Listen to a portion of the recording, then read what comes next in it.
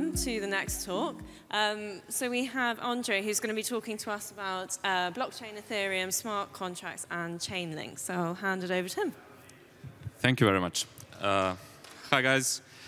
So today we have like approximately 30 minutes to do some small hands-on, actually, workshop/bootcamp, where I will basically teach you, if you want to grab your laptops, how you can use Chainlink price feeds in your smart contracts. We're going to use Remix IDE because this is like the easiest way for these in-person/online workshops. And we have like, I think, 5 or 10 minutes for Q&A. I will try to squeeze that time in so we can like have more time to do the actual bootcamp. And you can ask me your questions during the session or at the end. I'll try to help you out, even to come to your like deck place, whatever, to see if your code is not running properly, etc., etc. So my name is Andre Rakic. I'm one of the developer advocates for Chainlink Protocol at Chainlink Labs, basically doing the same job as Patrick Collins, Harry Papacricio, and all of those famous guys. So this is my Twitter handle if you want to reach me out to talk anything Chainlink related, smart contract related. Basically, I'll try to post educational threads as well on Twitter to share some useful YouTube videos, blogs, etc. OK, so let's start. So today I'm going to try to explain to you how you can use Chainlink data feeds in your smart contracts written in Solidity on Avalanche Fuji testnet, C-chain, of course.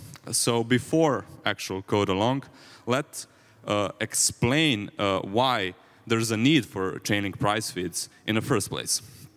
So because of the numerous hacks and projects that basically got wrecked in the past, Chainlink created this system, basically. So if you want to securely grab off-chain data or price of any given asset, basically, not just crypto coins or tokens, there's several steps that you need to take. So basically, first of all, don't ever use low liquidity tokens. Why is that? Because if a token has a low liquidity, that means that it's not traded a lot. That means there's no projects basically using it, and you're at risk to get manipulated, because if there's a low liquidity token on some DEX, it can be easily manipulated either by adding enormous liquidity to one side of the pool or making conjunctive swaps, whatever. You're basically at risk to get wrecked.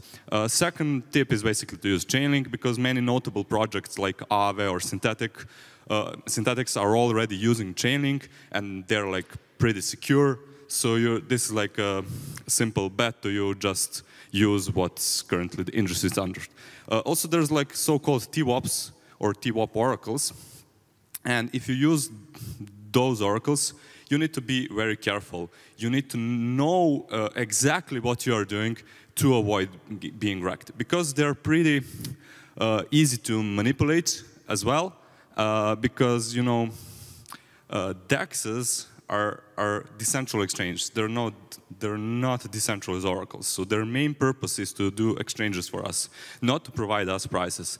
And therefore, because of their nature, those prices can be easily manipulated, because with the DEXs, they have like mathematical formulas how they calculate the prices, and therefore we can create a mechanism to manipulate those prices even in a single block with flash loans, etc. There was several Twitter threads on this topic as well.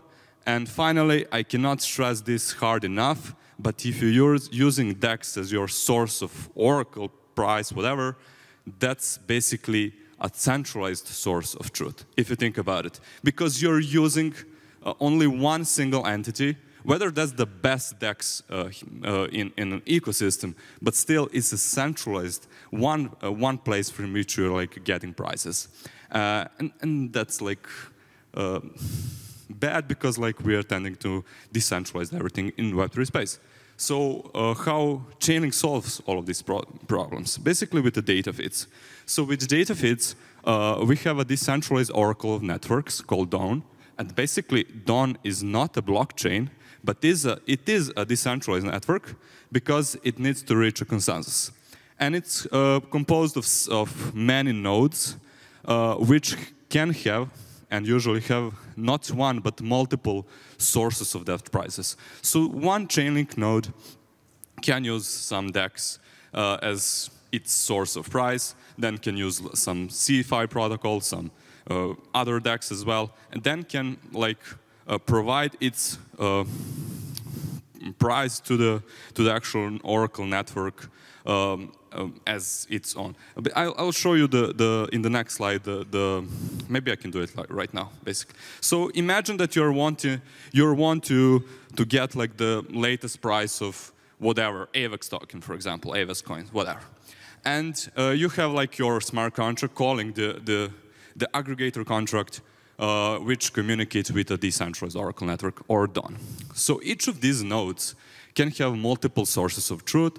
For example, as I said, like several DEXs, whatever, and they're incentivized to do the honest work because they receive link tokens as a passive income for that work, or they're can be banned or kicked out of the network if they try to do the bad work, basically. So all of these nodes will now provide via OCR network, and I will explain that later as well, their current price at the moment, their vision of the current price. And then the network itself will perform an aggregational algorithm to determine the actual price, and it will return the actual price to the calling smart contract on-chain.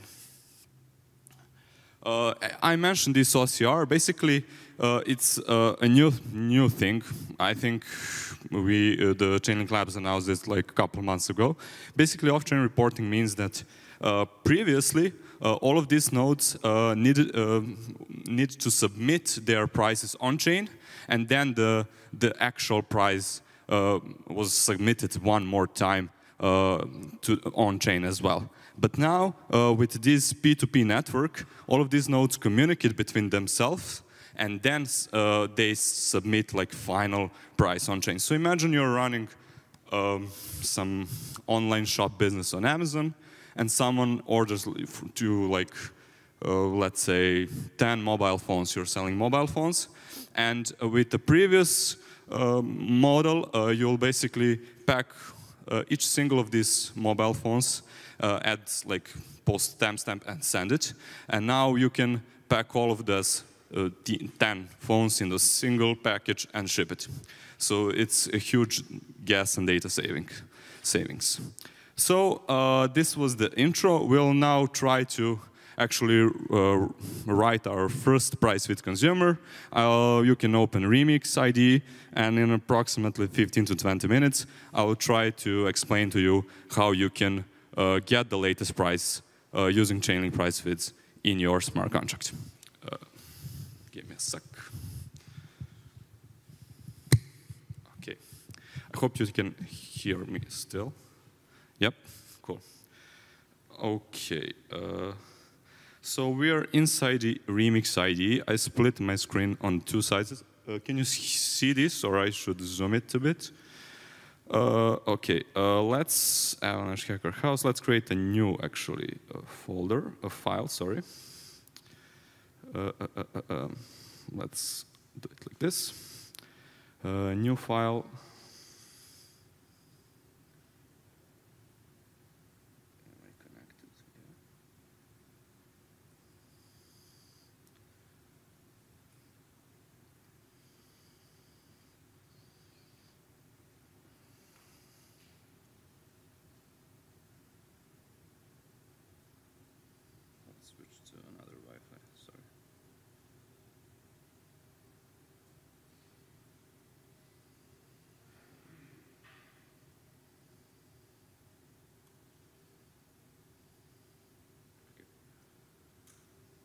Very good. Sorry about that. And let's call it price feed consumer.sol. Okay. So inside this price feed consumer.sol, I can zoom this a bit. I'll collapse this so we can have more space, basically. Okay, so the first thing is basically to go to docs.chain.link and follow up the official guide. So there's like several sentences, this explaining data feeds in general, and then if we scroll a bit down, we can see our first demo contract. So the first thing is that we need to specify our Solidity version. Sorry, I hope you can still hear me. So Pragma Solidity, we can use 0.8.0. I think that's the safest bet. And then we can create something like contract, price, feed, consumer, and open curly brackets. So this is like the basic stuff. Save it, all good. So we have a stable internet connection. That's the most important thing in these live demos, for sure. OK, so the first thing, if you notice here, I will just copy-paste this import, or maybe I can even type it. Let's type it so you can, guys, have time to type it as well. So we basically need to import aggregator v3 interface. So import, this is the correct path. If you're doing this inside like Hardhat or Brownie or whatever, framework, you will probably need to, not probably, you will need to install @chainlink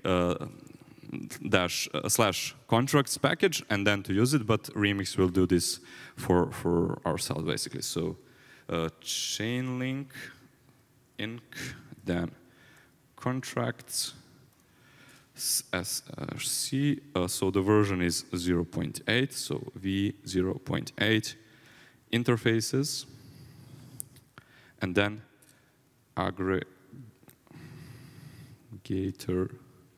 v3 interface.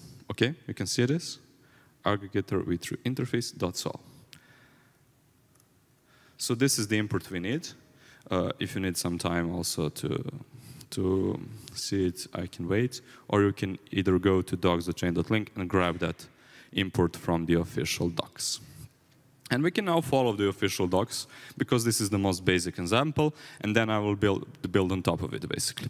So let's see. So we here have aggregator v3 interface, which is internal, price feed. This is basically a storage variable inside our smart contract, but it's going to be internal, so no automatically generated getters by Solidity. But we can easily switch it to public, doesn't matter basically. And then inside the constructor, so just give me a sec. We have something like price feed, so we instanced this storage variable to aggregator v3 interface and some address in this brackets, basically. So what's with this address type? Basically, if we look up at this comment in the official docs, it says like network colon, aggregator ETH/USD, that's address. So this address is basically an aggregator of price of ETH in terms of USD on a colon testnet. So what we need to do is basically to adjust this for our use case. So if we go here, scroll up a bit, so you can see contract addresses on a various chains, and we are looking for Avalanche data feeds. So we need to go to Avalanche data feeds. I have this tab open here, and here on an Avalanche data feeds page, you can see all of the currently available feeds on Avalanche mainnet and also on a Fuji testnet. So we're going to build on a testnet, of course. So we can use maybe this AVAX in terms of USD as like our aggregator address. So what it means is basically we are going to query the price of AVAX in terms of USD inside our smart contract. So what I need to do is basically to grab this address, copy paste it, and put it here inside this aggregator v3 interface. Okay, so if I save this, should be compiled. I can do something like this so you can see.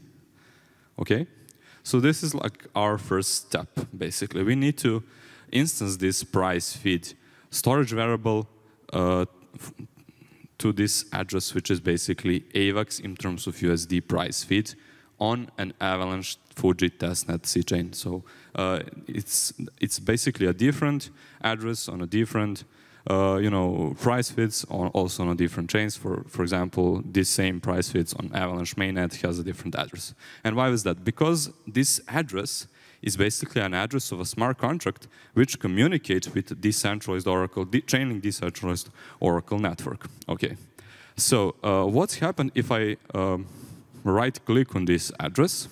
Basically, it will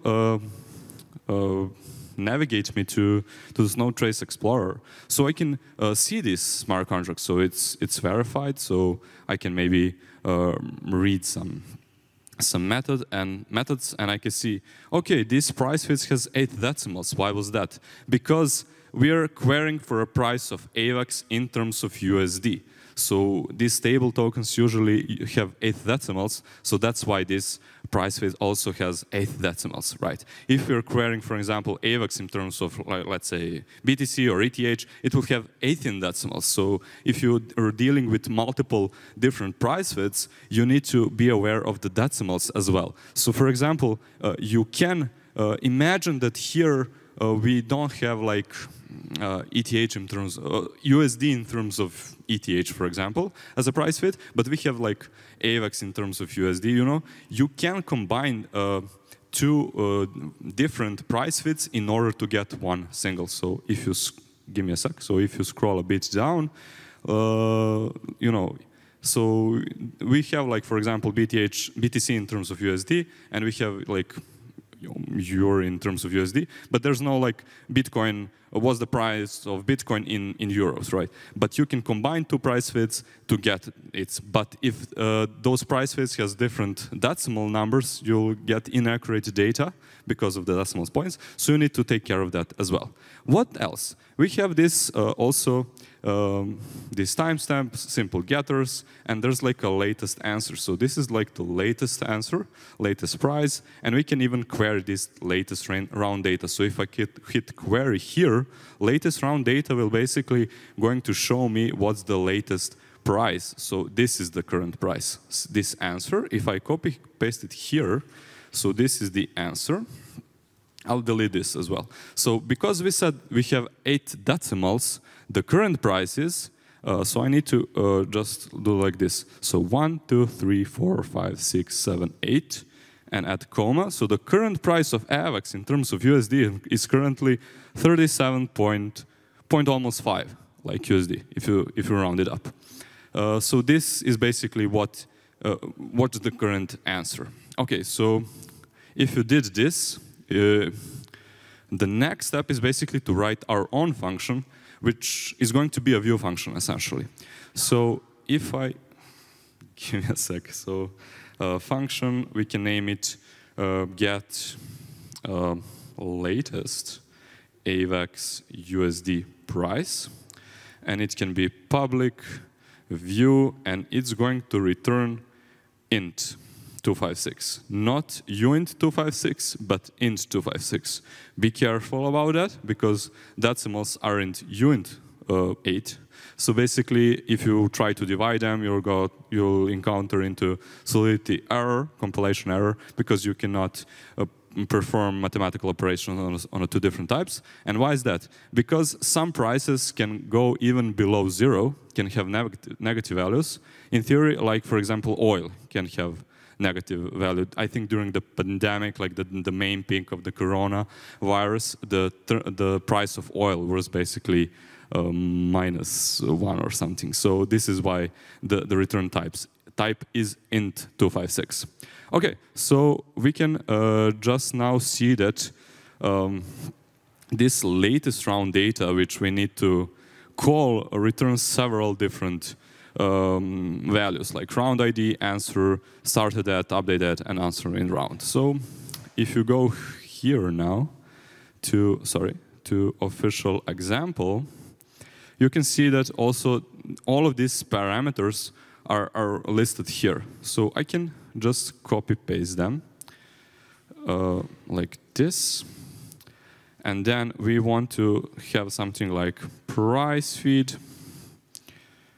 dot, let's see the name of the function, it's latest round data. So latest round data returns all of these parameters. So if I type latest round data, and I only got, price, because I don't really care about these other parameters at the moment for our bootcamp, for our workshop, so I can easily comment them out. And just we have this price, so I can return this price from my function like this. So the idea is that I will use this get latest AVAX USD price function, which is a view function, in my other functions, like I want to do lending or borrowing on my DeFi protocol, or I want to mint an NFT, but we want to set up that the price is $100, but we only accept AVAX because we don't believe in stablecoins or whatever. So basically, I'm going to reuse this simple view function, to get my price. And that's it. So this is like the first minimal price fit consumer contract, and these 23 lines of code in Solidity are enough for you to get the latest price of any given asset, basically, provided by Chainlink price fits to your smart contract. So if you have any questions, as I said, because I see a couple of you doing code along with me, feel free to ask me now. I'll try to go to your stations to see if this is working on your machine. But before that, let's try to deploy this, right? So I need to connect with my injected Web3. You all know that. And I need to deploy price fit consumer. I need to sign a transaction. And we're now going to wait a bit. I'll just collapse this again so you can see. And that's it. So I deployed my first price fit consumer smart contract, which basically consumes only one price fit at the moment, and that's AVAX in terms of USD, using this single piece of code. Pretty simple, right? So if I try to test it, just query this. And this is the current and latest price. So it's 37.3 basically. So if you have any questions, feel free to raise your hands. I'll wait for a couple of minutes for you to finish this. Yes? Command S.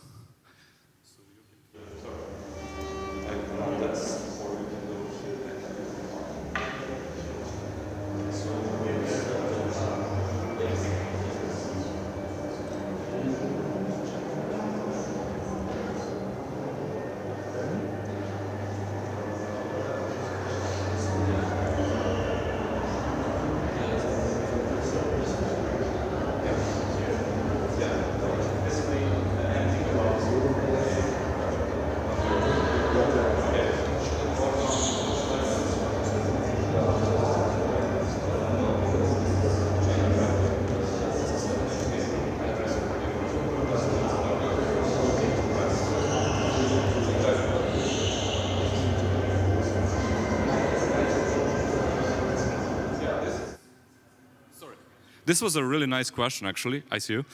He asked me, if this is going to work in our local environment. No, because this address is on Fuji testnet, right? And I said there will be several different addresses on several different chains. So the idea is that if you want to test this locally, you should mock this calls, and there's a predefined set of mock contracts inside the Chainlink repo. We also have several starter kits, so you can see actually in action how you can properly test this stuff. So this is the first thing, and the second, you can always, if you're in the hard hat or this more powerful environments than the Remix ID, you can fork the piece of your whatever chain is in a concrete block, and then you can actually even better test this stuff. Yeah. The same question. Perfect. Okay, so are we all good on this? We were able to deploy? Yeah? How do we deploy? How do we deploy? Just one time to have inside. Just switch to injected. Then connect to methods. And just hit Q. So be careful here when you choose whatever the name of the smart contract, because we totally segregate between the things as well. So we don't want to support this. So the change.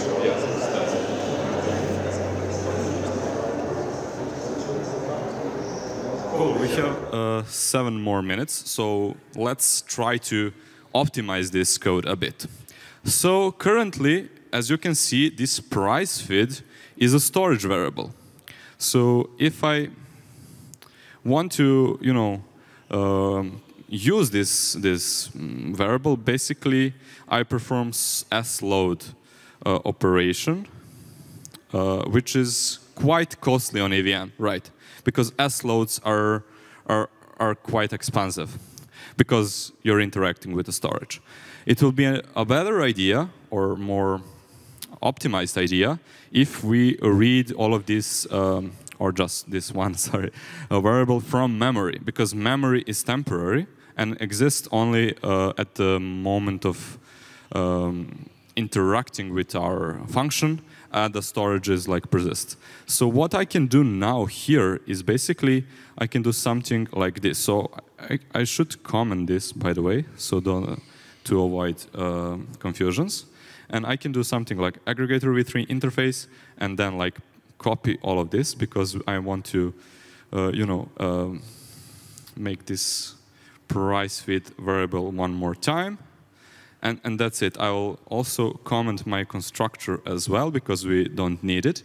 And now we are performing mload operation, which is quite cheaper than sload as well. And this should work quite fine with your smart contract, right? It's basically the same thing, but you're now reading from the memory and not from storage, and you're saving on gas, right?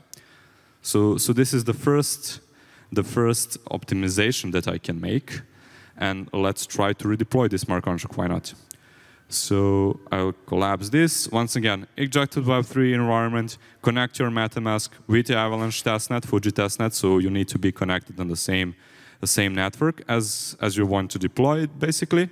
Then I want to deploy my price feed consumer, so select the name of your smart contract, not this imported aggregator v3 interface, and basically hit deploy. And sign transaction, of course, as well. And ideally, let's wait for a couple more moments, but we'll receive the same output out of this function. So from the client side or user side of view is basically the same. You can still query the price. You can see how price changed, basically, by the way. And but it's much more cheaper, right? Because we are now reading from memory. Okay. Any questions about this? Yep. Sorry.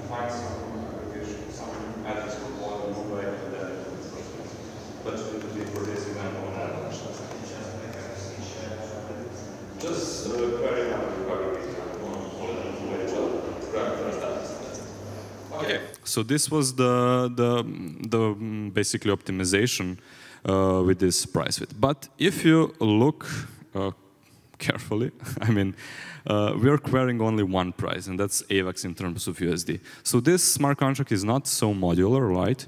We just have a function to query this price. But what if we want to support multiple tokens price, whatever, like all of them, if that's possible?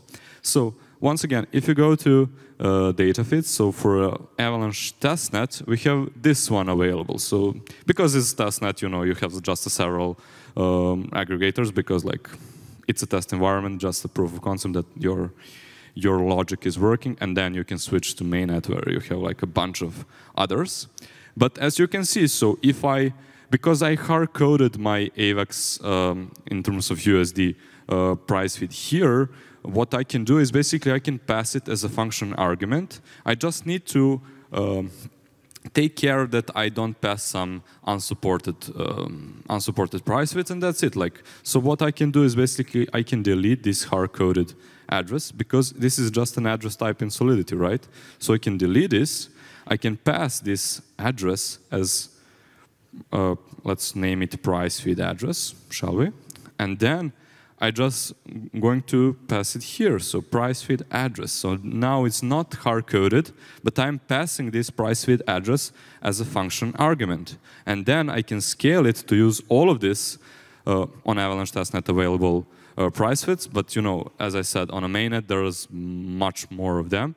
And if during time Chainlink adds some more price feeds, your code is basically ready because you can scale it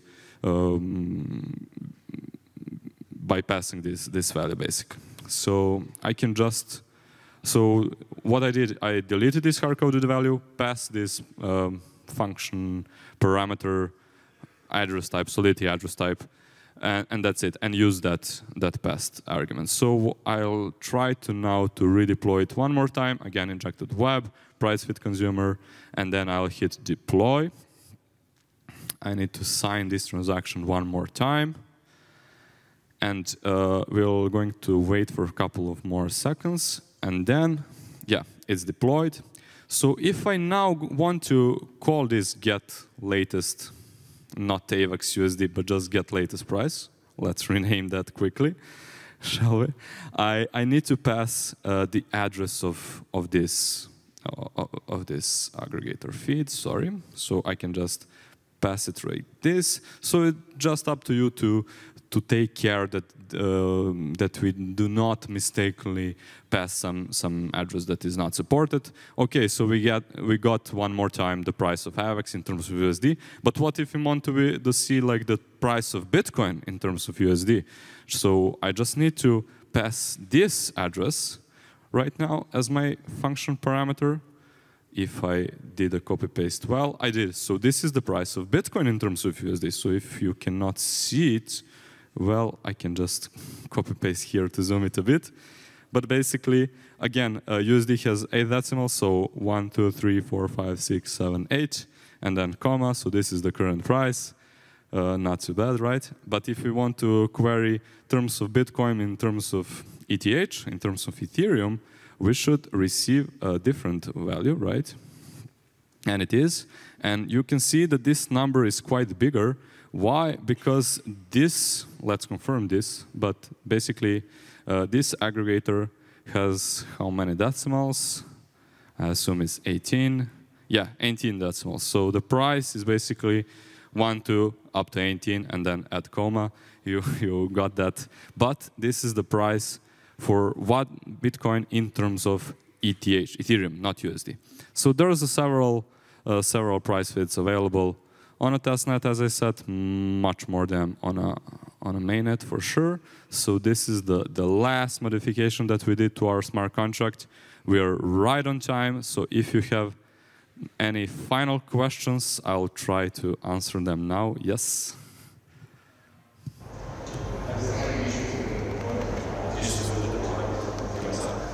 Any other non-technical questions, please? Yeah. Okay.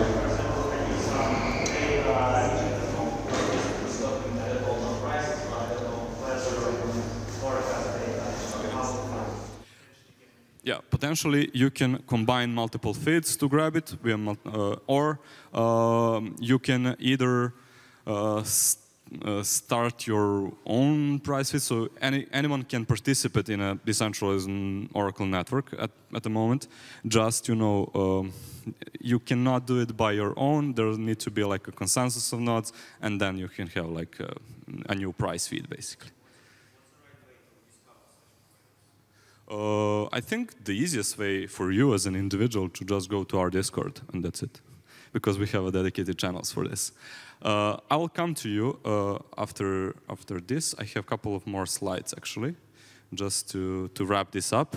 So yeah, as I said, we did this in Remix ID, but if you want to go even further, we have several different starter kits for Truffle, Brownie, Hardhat with TypeScript. Also, we recently added Foundry Adapt tools, so there's like 6 in total starter kits.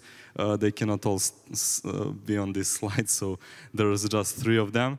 And as I said, you can see here how we test basically these price feeds and also our other services like VRF and Keepers by mocking them, by forking mainnet environments, etc., etc. Yeah, where you can learn more. We have the kicking documentation, so docs.chain.link. This is basically the website we used for this workshop. So I was just constantly looking at docs.chain.link. This is the official documentation. Also, we have our blog, so blog.chain.link, several blog posts on various topics, technical, non-technical.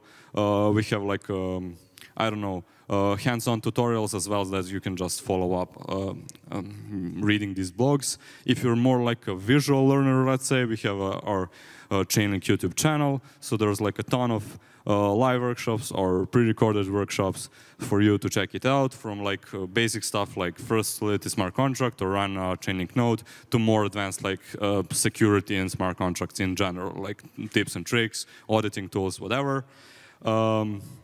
And yeah, to answer your questions, so this is the link to our Discord chat, this is the link to starter kits, to documentation as well, to hackathon resources, because our Spring Hackathon is currently running, so we have a ton of educational content as well for the hackers, but it's free for everyone, so you can consume it from this slide, and basically that's it. So if you have any further questions, I'll try to answer you, because we're just on time. If you're not, I'll talk to you now about the compilation error. Yeah, thank you all of you who actually participate in a like hands-on workshop, whatever. You completed your first officially smart contract developer bootcamp in under 30 minutes. So kudos to you. Thank you.